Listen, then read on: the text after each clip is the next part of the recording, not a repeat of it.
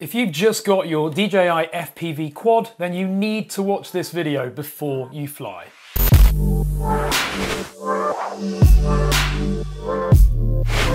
Hi, I'm Ash from DroningON, and the new DJI FPV quad is taking the market by storm, but it's a very different experience flying this to flying your regular Mavic. For those of you used to a regular GPS drone, it's essential that you're very careful when you fly this thing and follow a few certain steps. And in this video, we're going to run through the most important tips before and during your flight with this new exciting quad. If you enjoy these kind of videos and reviews of the latest DJI products, then hit the subscribe button below. Anyway, let's get started with the first tip.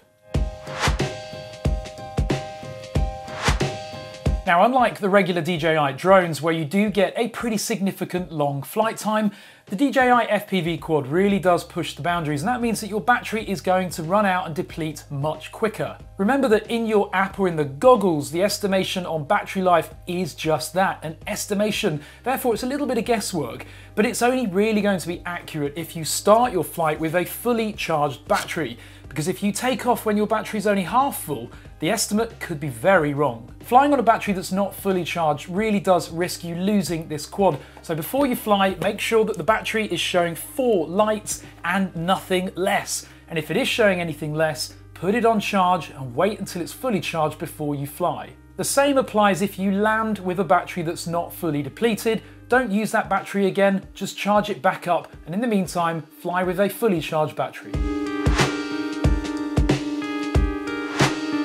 This is a tip that also applies to any other drone really. Before you fly, always check the props, because these quick release and quick fitment props can become loose. And if they become loose and you take off and start flying and then you lose a prop, return to home is not going to help you, because believe it or not, this can't fly on 3 props. So just do a very basic test, put the drone down on a table and just check that all of the props cannot rotate on the motor. That way you'll know that they're all securely locked in place. Whilst you're looking at the props, also check for any breaks or damage in the props and make sure that the props are all aligned and that the blades are not bent or distorted at all, because any change in the prop shape will not only ruin your flight time, but it can also dramatically affect the characteristics of this thing in flight.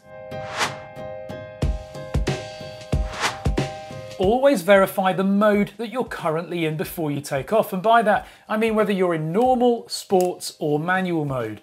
Whilst you're doing that, also set your camera angle before you take off, because once you're in flight you don't want to start panicking if the camera angle is not quite as you expect it to be. My recommendation is to always start in normal mode. Even if you intend on getting into sports mode later, start there and then switch into sports mode later on whilst you're in flight.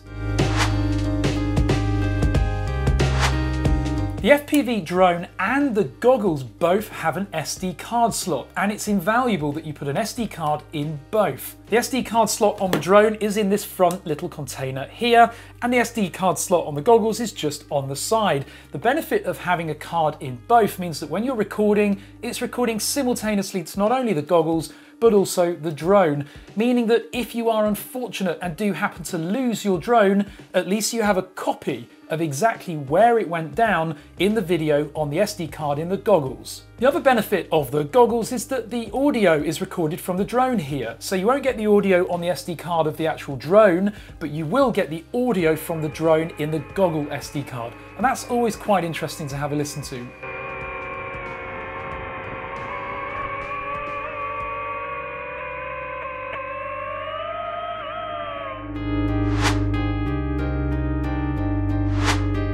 This is a really important one when you're wearing goggles and you can't see the controller when you're flying.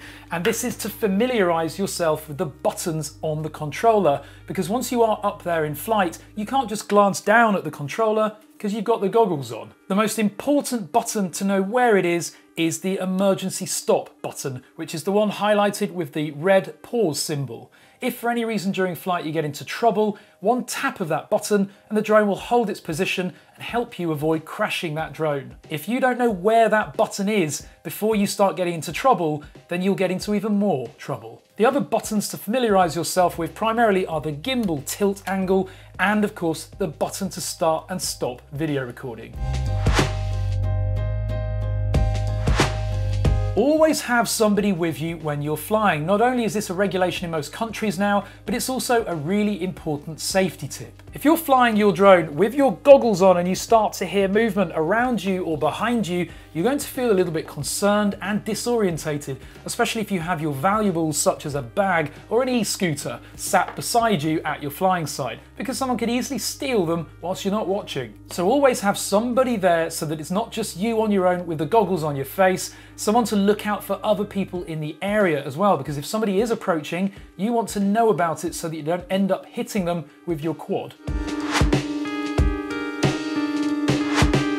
Before you take flight, make sure you're sitting or standing comfortably, because once you are flying, especially if you're in manual mode and you have the goggles on your head, it's going to be harder to find a place to sit down without potentially tripping up and falling over. Get yourself comfortable, ideally lean back against a chair or something where you can actually rest your back, and be sure that you can fully concentrate and commit to flying the quad without worrying about being uncomfortable.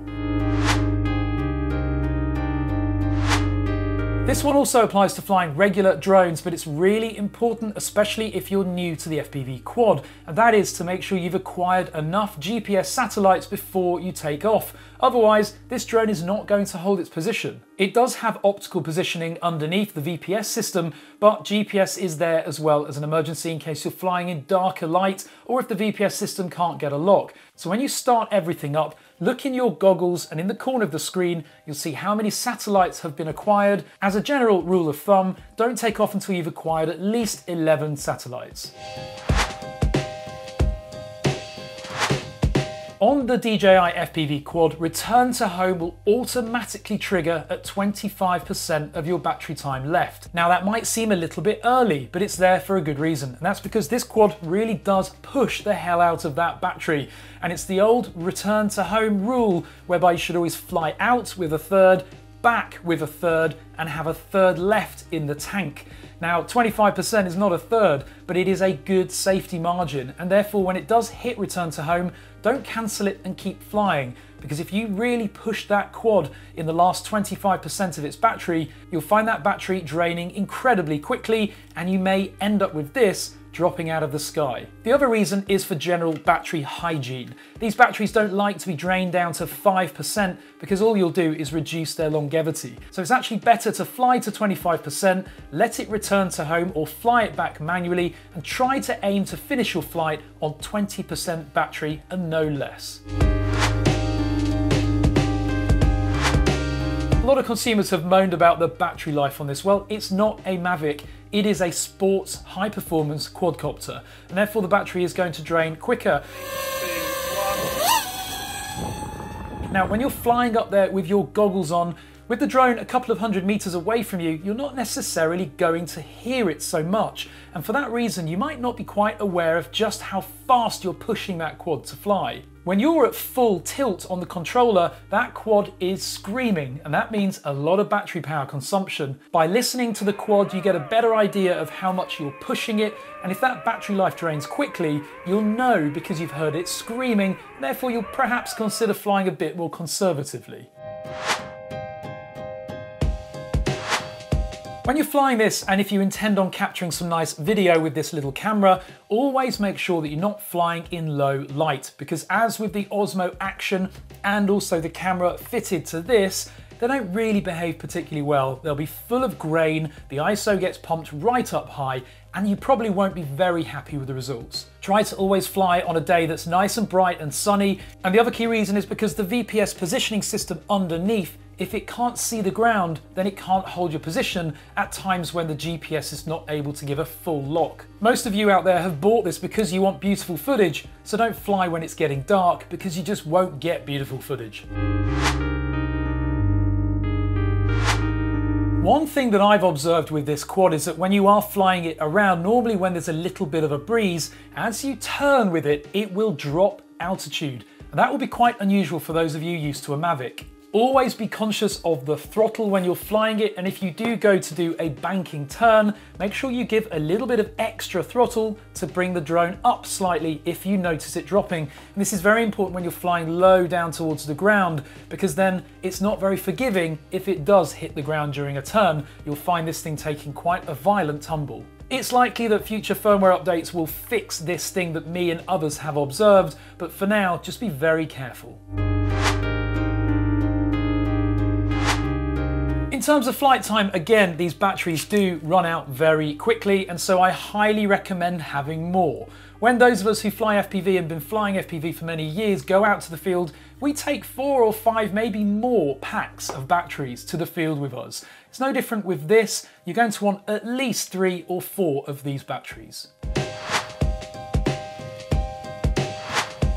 Many complained about this with the original Goggle headset, that the foam that it ships with is terrible. It leaks light and it's just not comfortable at all. DJI do sell a replacement foam for this, and it's highly worth ordering. Links are in the video description to go and grab that, but definitely the flying experience with that enhanced foam is a much better one.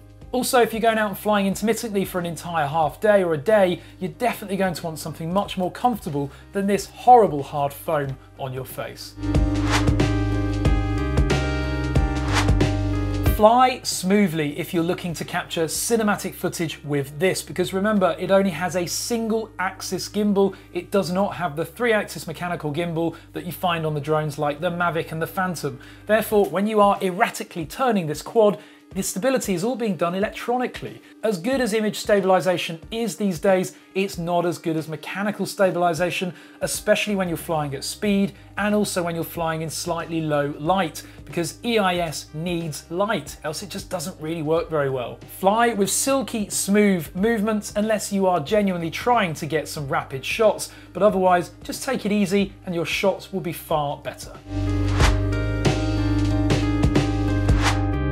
The design of this quad is not particularly clever with regards to the battery, because the little legs here on the battery serve as the landing legs as well. Considering the value of these batteries, it's really not clever of DJI to have designed it like that. For that reason, when you're out in the field, bring a landing mat with you so that when you are landing, you're landing on a smooth, soft surface, not concrete. The other big tip I have as well, whether you're flying in manual, sports or normal mode, is to bring the quad back towards yourself, then make sure it's in a position hold hover by itself in normal mode, take off the goggles from your face and land the drone manually. That way you can see it, you can tell exactly where it's going to land, or of course you could even hit the return to home button. But just make sure that you're not bringing this thing into a skidding stop, because otherwise you're going to break this battery and then you'll need a new one.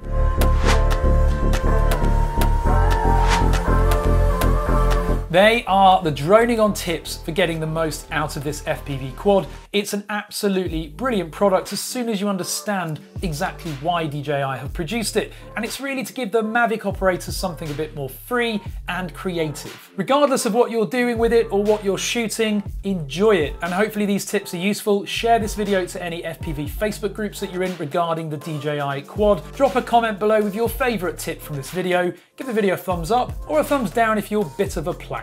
And of course, hit that subscribe button. Thank you very much for watching.